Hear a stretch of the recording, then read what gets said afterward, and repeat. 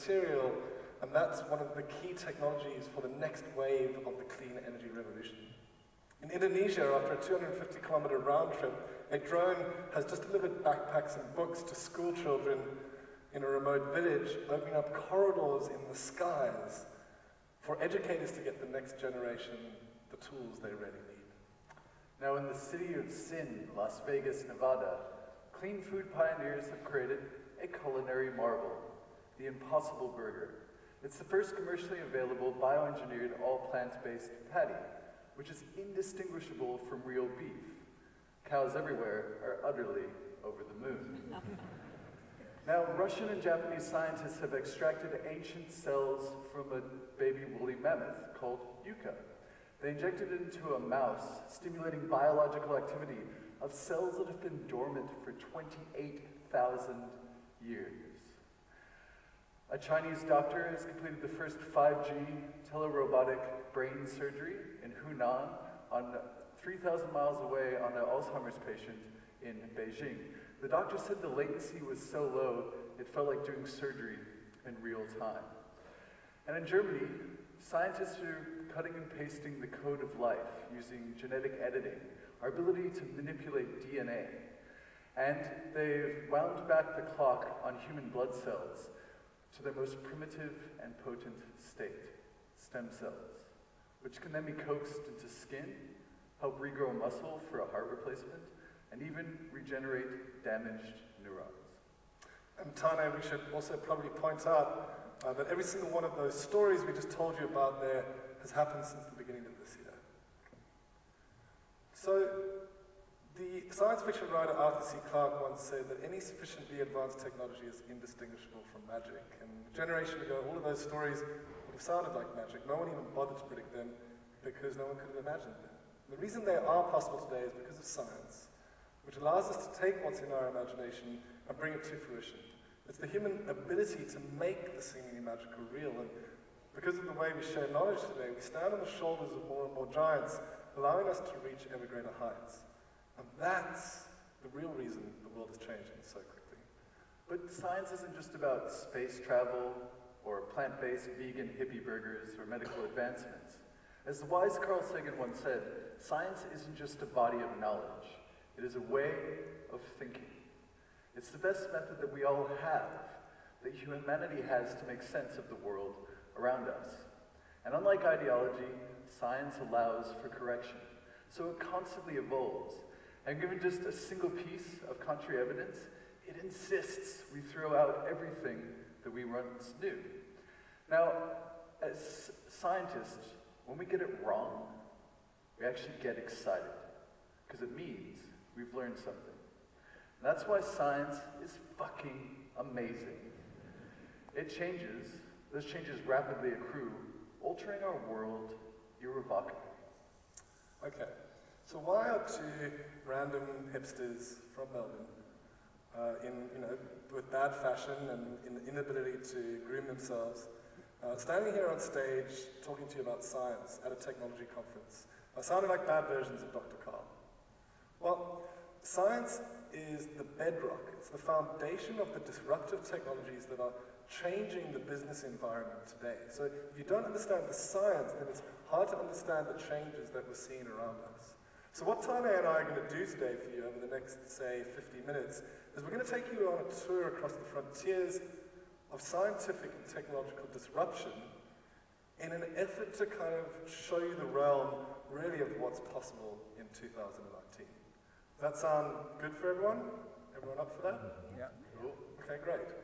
But to do this, I'm going to have to ask you to just all take a deep breath with me, and we're going to have to go back into history, all the way back into the dusty, distant, forgotten footnotes of history. You may not remember this time, but we're going to go back to the year 1995.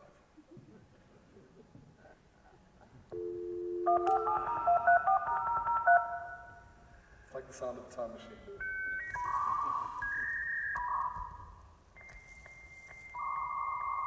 Don't worry, it gets worse.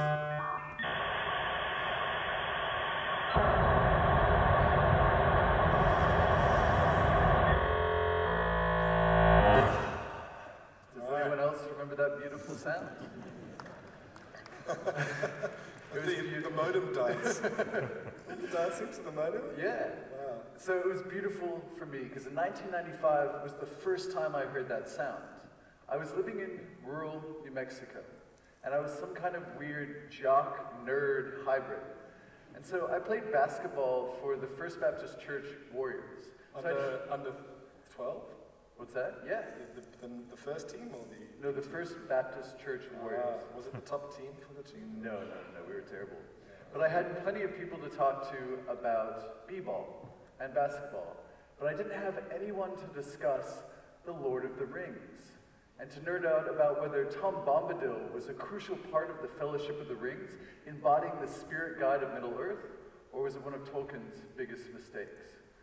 But then the internet came and I had chat rooms, and I could furiously nerd out to many people all over the planet about the Lord of the Rings. 1995 was also a pretty big year for me. I turned 12 years old. Nice braces, man. Thanks, Tané. And can you zoom in on that necklace? That is a marijuana necklace. That is a marijuana necklace. Not only is that a marijuana necklace, that is a glow-in-the-dark marijuana necklace. You certainly wore a catch. Thank you. Now, as you can see, very popular with the ladies, Tané and I, in 1995, but it was a big year because not only did I get my first internet connection, I also got my first girlfriend. What was her name? Her name, Tané, was Sweet Cheeks 13. I met her on the internet because that was the only place that girls spoke to me. Now, I thought I'd done really, really well because there were 16 million people online in 1995, so finding Sweet Cheeks 13 for me felt like finding a beautiful needle in a digital haystack. If you fast forward to today, 2019, there are now 5.5 billion people on the planet over the age of 14, 5.5 billion adults. How many of them have phones? 5 billion. And over 4 billion have smartphones. This is the most extraordinary technological uptake in human history. Never before have so many of us adopted a tool, the smartphone, so quickly and at such scale. We're at the point now where about 3/4 of adults on Earth have access to a smartphone. More than 6 applications now have over 1 billion users. We've got 2.8 million gamers on the planet. There are 250 million people playing Fortnite every single day. We're getting to the point really where almost every person on the planet has access to the greatest information resource our species has ever known. Now, as we all furiously connect and stream and tweet, play games and download, we're creating trillions of terabytes of data. Not only do data flows allow for the better movement of goods, services, finance, and people, they have value in their own right. In fact, since 2015, data, zeros and ones, has accounted for more global GDP growth than the world's entire physical goods trade. Data is the new oil. That is not some Silicon Valley soundbite. It is an economic reality. And unlike oil, an expensive, centralized, hoardable resource, data is a lot cheaper and a lot more accessible. And it's really providing the opportunity for hundreds of countries, to millions of small businesses and organizations, and to billions of our fellow human beings that have never been able to participate in the global economy before.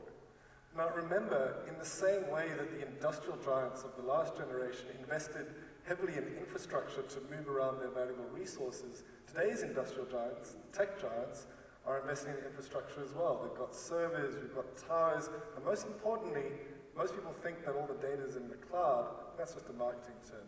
We're talking about massive pipes that span hundreds of thousands of kilometers that are being installed in the deepest parts of our ocean as we build out this new infrastructure for the 21st century.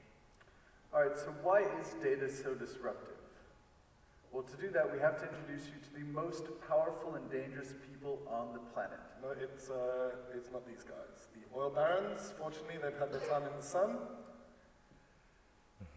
No, it's not the investment bankers of the 1990s and early 2000s. These wolves of Wall Street took too many quaaludes, deceived millions of people, and eventually drove the global economy to its knees earlier this century.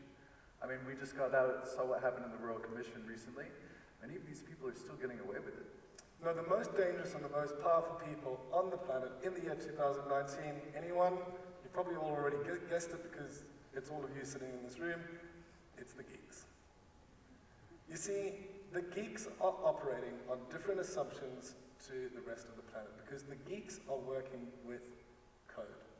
And the thing about code is that it's kind of like the oil refinery. It's what allows us to take all that data and refine it, distribute it, and ultimately give it value. And code, in the language of economics, which is my profession, has a very different set of qualities to the way we traditionally think about goods, services, and products. Code has what we call the 000 set of properties. So what does the economist mean by this? Well, the first is zero marginal cost of production. So once I've built a piece of code, it costs me nothing to create another unit. I can copy and paste it as many times as I want. How cool is that? It costs me the same whether I make 1 or 1 million. The second zero is what we call zero friction of distribution. So on a planet where everybody's connected, code goes anywhere at light speed. It costs me the same to send a piece of code from here to Parramatta as it does to send it to Buenos Aires or Beijing. Don't have to worry about supply chains, don't have to worry about trade wars or tariffs or supply chain management. All I've got to do is hit a button marked send. And the final 000 is zero latency of updating. So once a new and improved version of the code comes along, I instantly get access to it. The software updates automatically. Many of our phones in this room are updating as we speak. Think about it like a metaphor of a car. If, 20 years ago, my crappy, Volkswagen van, if I still had it today with enough improvements and updates, today I would end up with something like a Ferrari, or if I was really cool, a Tesla. This 000 business model is at the heart of today's big tech giants. It's why, if you look a decade ago, you can see that there's only one tech company in the top 10 most valuable companies in the world. The rest of it really is made up by the previous ones, the oil and gas giants. We've got a couple of telecoms companies in there. If you now look as of January 2019, in the top 10 most valuable companies in the world, 7 of them are tech companies. Tech companies that run by producing and distributing code. That's the power of this business model, is why it's changed the world so dramatically in such a short space of time. Yeah, code's more like an idea, right? Because once I share an idea with you, we both have a copy of it. And so that's why in society we're going through a fundamental digital transformation. We're mapping the physical world around us into zeros and ones. Everything from mapping the code of life DNA, which is what I do in cancer research, to the physicist mapping massive gravitational patterns across the universe. But because we can store it as zeros and ones, these bits and bytes, we can accrue it, store it, large amounts of it, and most importantly, analyze and share the incredible value of this blossoming treasure trove.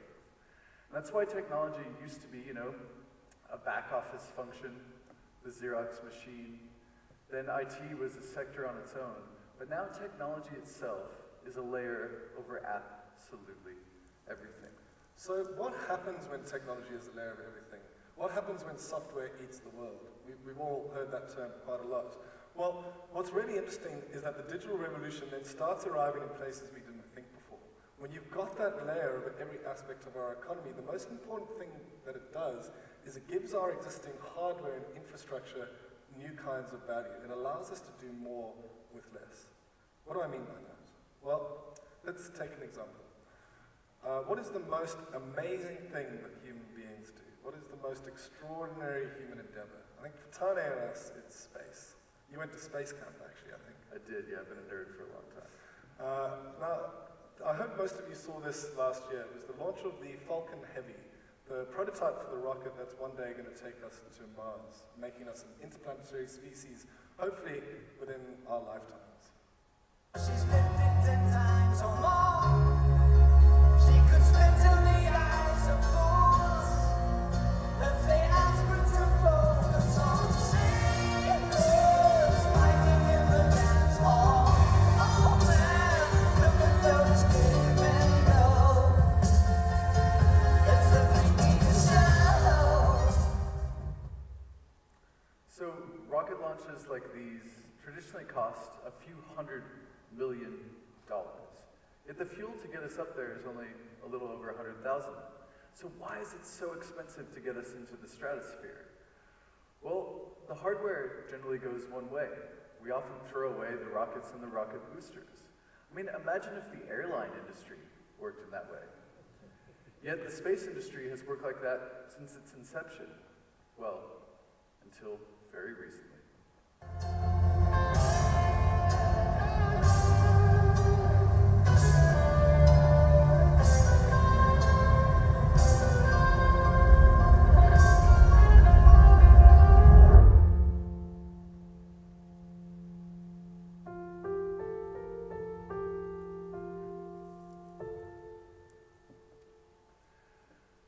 So, not only are we launching ruby red electric sports cars, playing 1970s David Bowie's hits on its way to Mars, we're also re-landing the rockets. Now, no human being could have re-landed these rockets. Well, maybe Han Solo, but you know, that's science fiction. It was done by a machine running on code. Now, there's only been small changes in the hardware. The material science has changed marginally in the aerospace industry in the last decade or so. What has changed is the software. And that is why code is so powerful. And one of the most exciting things is that code itself is now evolving. Because we are also now in the midst of machine learning revolution. We're now teaching our machines to learn dynamically from their environments. We're teaching them to read. We're teaching them to listen. We're teaching them to hear. We're teaching them to speak. We're teaching our machines to see. And most importantly, we're now teaching our machines to analyze and to predict in ways that we once thought were completely impossible. Now, in popular culture and amongst the general public, this kind of stuff is called artificial intelligence. But artificial intelligence is kind of a meaningless term. It's like a Rorschach test for however you actually feel about technology. And if you're looking for a clue about the difference between machine learning and artificial intelligence, here's Matt Veloso, one of the chief technical advisors to the CEO of Microsoft, Satya Nadella. Yeah, I mean, you should be very suspicious of two brightly brazered hipsters standing to you. Fancy PowerPoint presentation. Yeah, talking to you about AI. So we're going to be talking to you about AI, apparently. Well, so I actually write machine learning. A lot of it is in Python. And what I do is create intelligent algorithms to scan the code of cancer patients' DNA. And we figure out the genetic changes that are causing a particular cancer. And then we monitor patients through time during their treatment, and we make sure that the bad strains aren't coming up. It's not evolving into resistance. And if it does, hopefully we can change therapeutic track and improve patient outcomes. So this cognitive code, AI, let's call it machine learning, has given us an incredible new tool in our fight against this devastating disease. Now, there's an app called Skin Vision, which is an image recognition app, which is much better at the world's leading dermatologists at diagnosing skin cancer.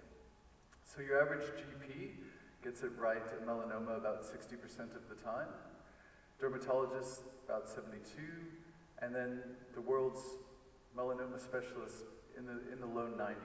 So this is 97% accurate. Now it gives you multiple levels of risk, low, medium, or high. And if it goes to high, then it goes to a team of 5 experts, dermatological experts. And so in a country like Australia and New Zealand that have the highest skin cancer rates in the world, this is an incredibly powerful tool because early detection is your best chance at survival.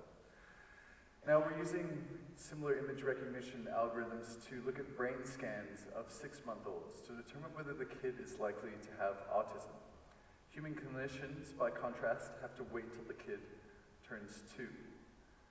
We're using similar algorithms to diagnose Alzheimer's up to 9 years before doctors can, and even spot invisible tumors in X-rays. But this stuff goes far beyond the bricks and mortars of our medical research institutes and our hospitals. For example, one of my favorites comes from Nigeria. It's called Ubenwa, and it listens to the modulation and frequency of an infant's cries to diagnose birth asphyxia, the 3rd leading cause of infant mortality around the world, killing 1.2 million kids each year. The only way to stop it? Immediate and early intervention. So a nurse in a maternity ward, someone in a remote village equipped with this free app and a smartphone could save millions of lives. So when that kid gets a little older, anyone have young kids? Do you like to read them bedtime stories? Imagine if you could add a little bit more magic. A machine learning algorithm that could follow along when you read and augment it, spice it up with a bit of lighting and audio effects. Check out what novel effects it's done. Wife, it was a cold, dark night as the campers retired. The moon glowed. A wolf howled. There was crackling from the fire. The bushes rustled, making a sound. Thump, thump, thump. They hear footsteps on the ground. There was a flash of lightning, a crack of thunder. A shadowy figure was approaching their side.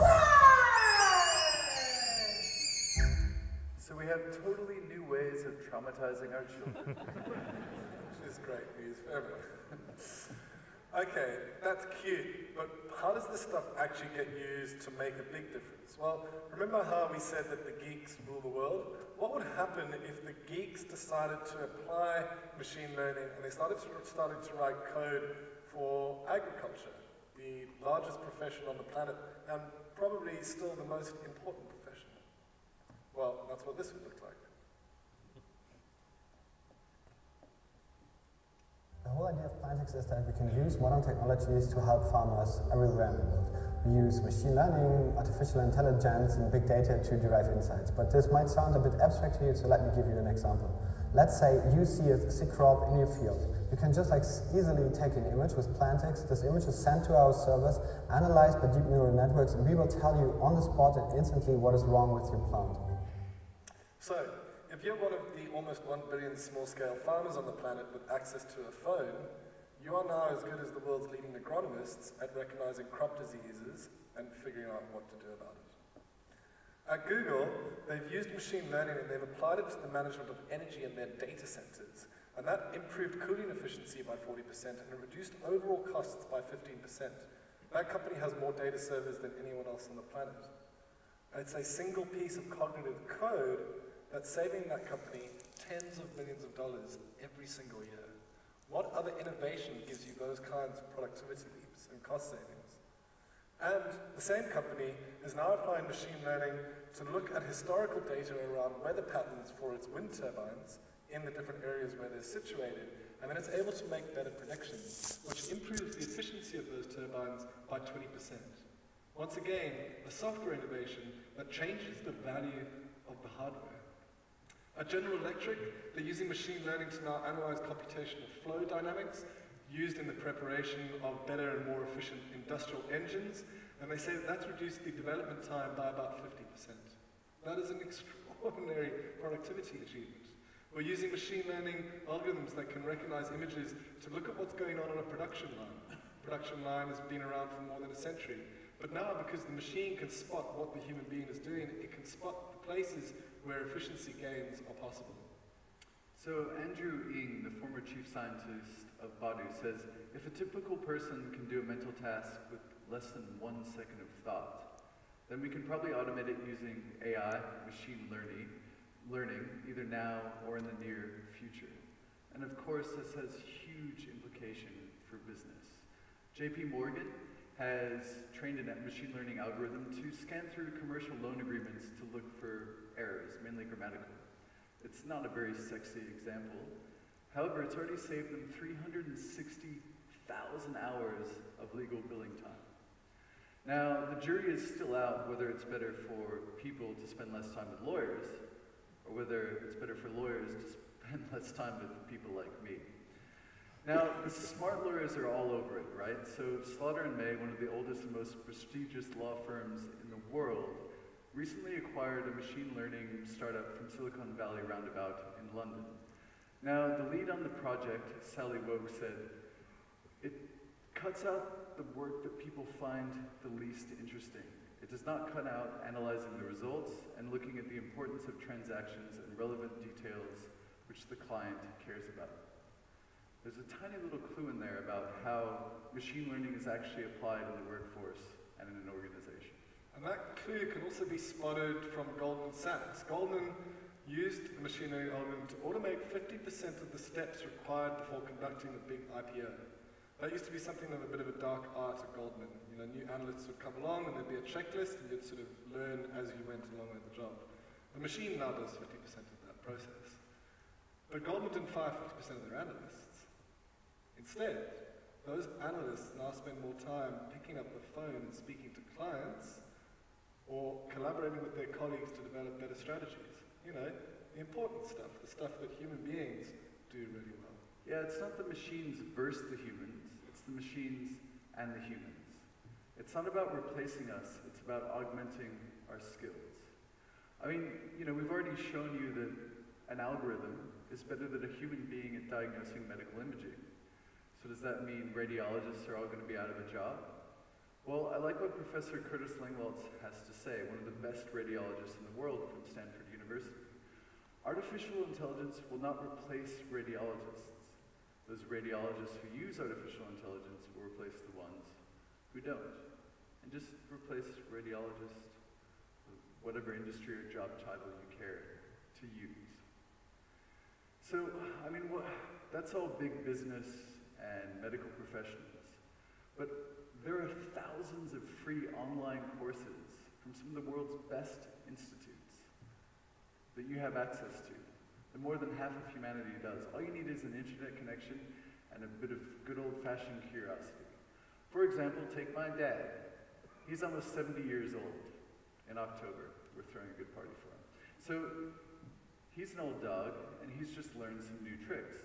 So he's in finance, and he took some online courses. So let's see, he likes free things, so let's see what he has to say. I'm Tané's dad. I've just taken several machine learning AI courses, one from Stanford, two from Fast AI. I highly recommend them. Fast AI courses take you right up to the absolute state of the art. Now, that's Tané's dad. He's a geek. Tané is obviously a geek. What about organizations that maybe aren't ready for this kind of innovation? What about an organization, for example, like the Australian Federal Police?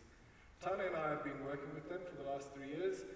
They employed us to help them implement disruptive technological solutions in their workplace. And that is the most hierarchical and impossible organization we've ever done business with.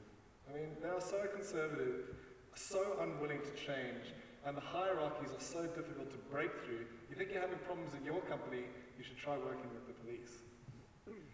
But when we spoke to them about machine learning and artificial intelligence, we ran our pilot project with them, and this is what they were able to pull off, using pretty off-the-shelf software. They applied it in a pilot study to 2 of their existing cases. The first was a foreign bribery case, where they had to comb through 900,000 files to find the correct evidence. And in the second case, it was a financial fraud case, they had to comb through 2 million files. So they had 4 detectives working around the clock for almost 4 years to be able to actually figure out what the problem, to get the evidence for that case. These are highly trained superintendents and detectives who are combing through files. It's unnecessary work. When they applied machine learning to the same case, the computer was able to find the same evidence in 65 days and 40 days respectively. So a total saving there of 622 days and almost 4 years of man hours in the second case. Sure enough, when they took that to the bosses and said, here we go, the bosses said, great, buy it all, we're going to roll that out. And so now the AFP in the Financial Crimes Unit is running out machine learning all the way across their evidence base. And Brett James, the superintendent in charge of that project, recently called me and said they've just gotten their first successful new prosecution as a result of employing those algorithms. In fact, here's Brett. Don't be scared to take on AI.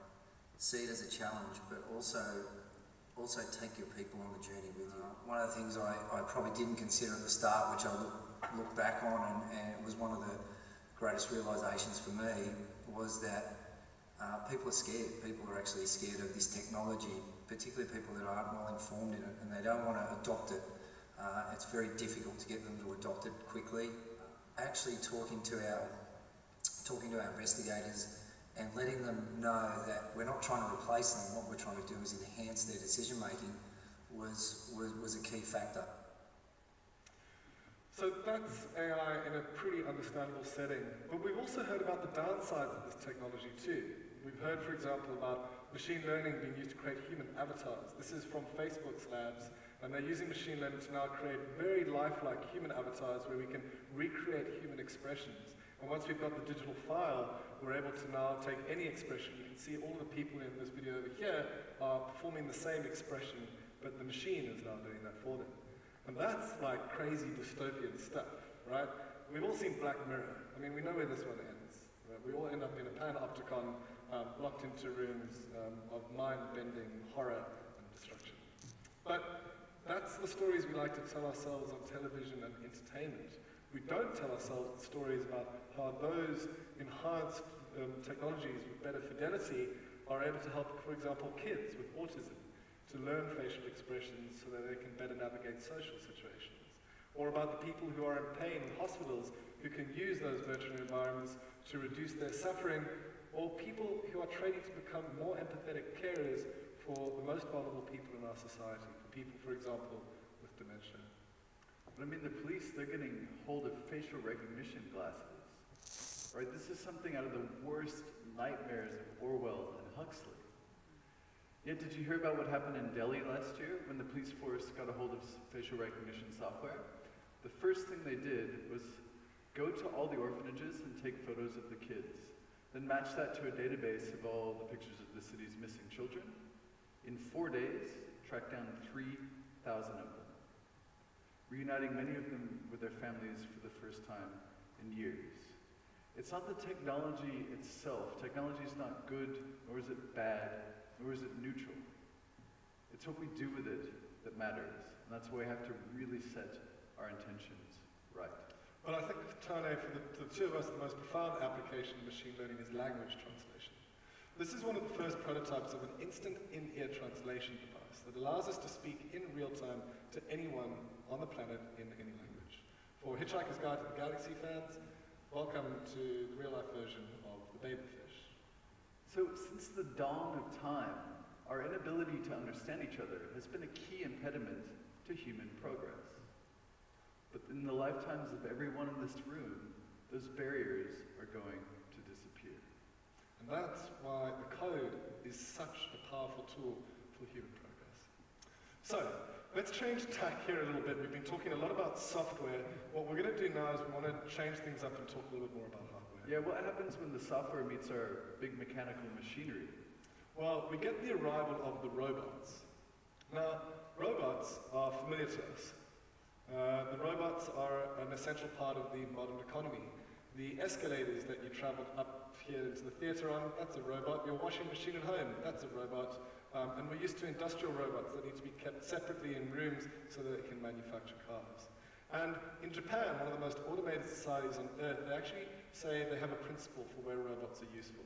They say that robots are useful for tasks that have one of the 3 or more of the Ks. The tasks that are dirty, dangerous, and difficult. What do we mean by that? All right, so these are roughnecks. They're employees who move around big machinery and pipes on offshore oil rigs. Now they get paid around $120,000 each because it's a dirty and difficult, dangerous job. And it requires 14 of them on the clock at any one time. Now this is the iron roughneck. Costs a few $1 million, yet it's reduced the number of workers from 14 to 3, easily paying for itself and then some. We've got robot welders now that can carry out the same tasks as a human being on container ships that move around physical goods on our planet. And you can see the robot there is almost 3 times more efficient and quicker than the human at doing the same job. And we've got bricklaying robots now. This is the Hadrian X, built by a company out of Perth, and it can lay about 1,000 bricks in an hour. By comparison, it takes 2 master bricklayers a day to do that job. And the robot also works 24 hours a day, it doesn't take sea breaks, and it doesn't join the union either. All right, so, for the past few decades, that's how we've traditionally thought of automation and robotics. But things are heating up, they're getting really interesting. Thanks to the smartphone wars of the past decade, cameras, sensors, and chips, electronics are now super cheap, and advancements in material science and new materials and our machine learning algorithms are allowing robots to do increasingly complex tasks. So we're seeing an evolution from the mechanical to the digital to the cognitive. We are in the midst of a Cambrian explosion in robotics. And they are taking us to some of the most inhospitable places on the planet, traversing our icy depths, taking us to the deepest parts of our ocean, taking us to the tops of volcanoes, where magma spews out, to map the volcanic calderas, to give us new insight into the inner workings of our planet. In the deserts of North Africa and the forests of central Mexico, we're using new laser scanning techniques to uncover lost ancient civilizations. And we're using those robots to carry out inspections on wind turbines. We're automating agriculture. We're using new robot tractors and automatic harvesters. We're creating tiny little intelligent robots that can spot a ripe tomato on the vine and gently pluck it without damage. Looks better than your garden. We've got, in the outskirts of our cities, in the old abandoned manufacturing zones, vertical farms where the robots move around the trays and they're able to plant new plants, they're able to monitor growth.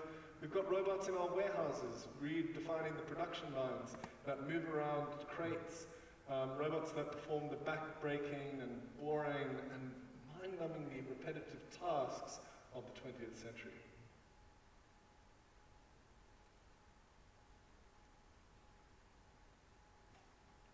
And we can strap those robots onto us. They can augment our capabilities. We've got robots that can give us added strength or reduce injury and fatigue, allowing us to do more with less. And those robots can even go inside us. Robot surgeons that are able to get better precision and access the places the human can't. And thanks to better dexterity of our robots, they can now pick up an object and throw it in a box. And, I mean, the robot never misses, unlike us.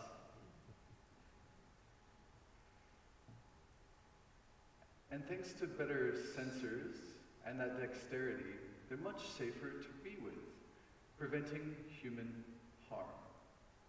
So they're entering the workplace, working side by side with us, cooperatively. They're learning to emulate our movements, work in better ways and intuitively with us. And I mean, these are powerful machines, allowing us to lift heavy objects.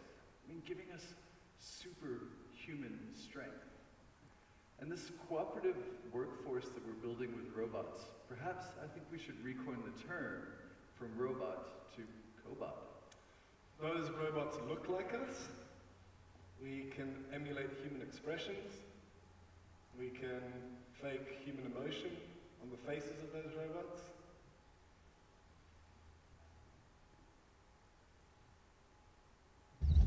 We've got robots that move like us, that jog like us. You can go for a jog in the park like a robot these days. That robot can jump like us.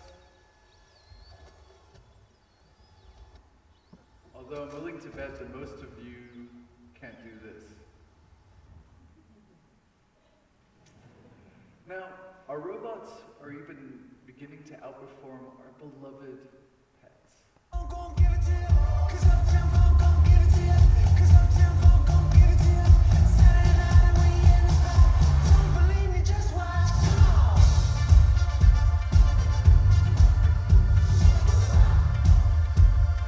Don't believe me, just watch.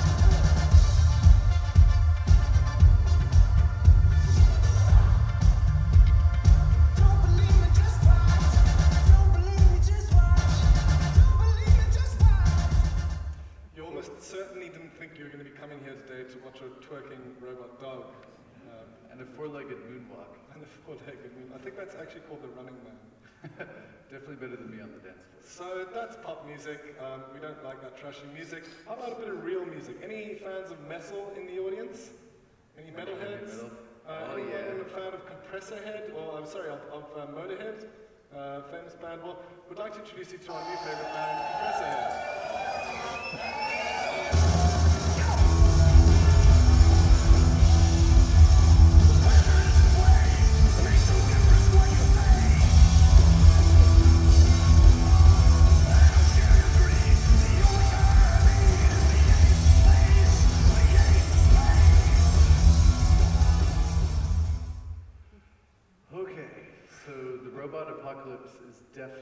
upon us.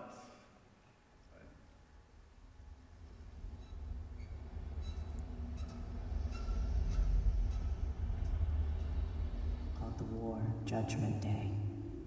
They lived only to face a new nightmare, the war against the machines.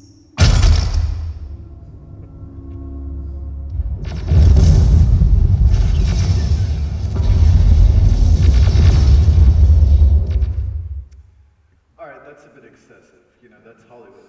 But the media is not that far behind. I mean, we're going to have massive job loss and devastation with grocery stores with no checkout lines or checkout clerks. We've got robots scanning the aisles, doing all the stock check automatically. We've got Flippy, the hamburger flipping robot.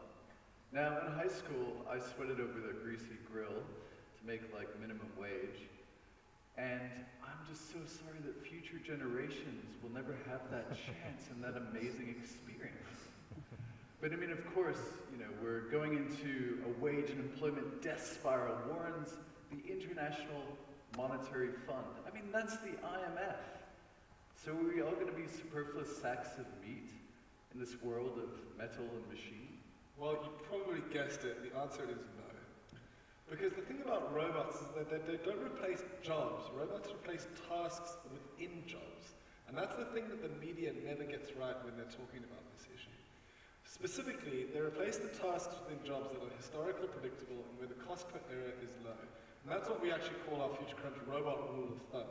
This is the way to figure out which tasks are automatable, especially within your workplace, and which jobs are maybe not as susceptible to automation. So what do we mean by that? All right, let's take the task of floor cleaning. Well, is it historical? Yeah, since we've had homes and abodes, we've needed to keep them clean. Is it predictable? Yeah, it's generally within a confined space, 4 walls, you know, needs to be done regularly. And what's the cost of error?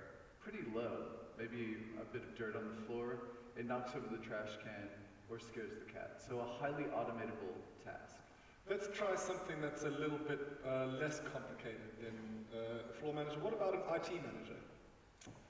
Is it a task that is historical? Not very historical. It's probably only a job that's been around for a few decades. Is it a job that's predictable? Well, I don't know. You could probably tell me. As managers or as IT professionals, is it a predictable job?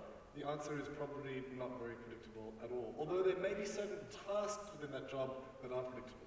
Cost per error, generally pretty low, except for when it's not, in which case you're talking about the future of a company sometimes being at stake. So, is the job of an IT manager the one that's highly automatable? The answer is that there are a few tasks that may be, but the answer is that the job itself cannot be automated. All right, so how about the task of driving a car? Well, is it historical? Yeah, since we've had cars, they've become a increasingly ubiquitous part of our life. Is it predictable? I would argue 100% yes. The data is super clear. There's 60 permits of car companies doing autonomous driving in California alone. They've done over 70 million kilometers on our roads, and the data is clear. They're way safer behind the wheel than these superfluous bags of meat, especially ones that are texting while driving. But what's the cost per error? It's incredibly high. Human injury or potential loss of life. And that's why, while the technology is actually here, it involves politics, law, and regulation. So it's a bit more of a complex thing. When the cost of error goes up, we need to think about very carefully how we implement it within our society and culture. And let's think about another example of that. What about the 737 MAX? Historical? Yes, we've had planes for over a century. Predictable?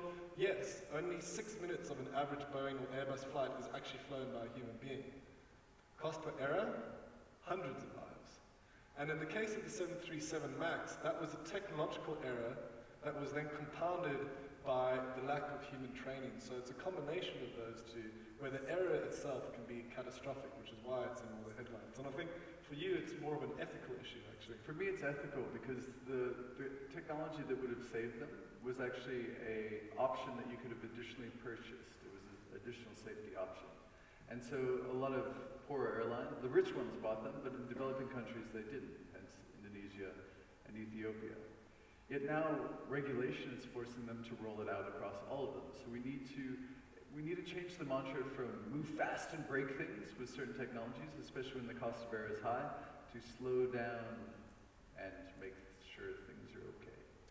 So that's the first reason that the robots aren't going to come and steal all our jobs, and a way to think about it. Here's the second reason.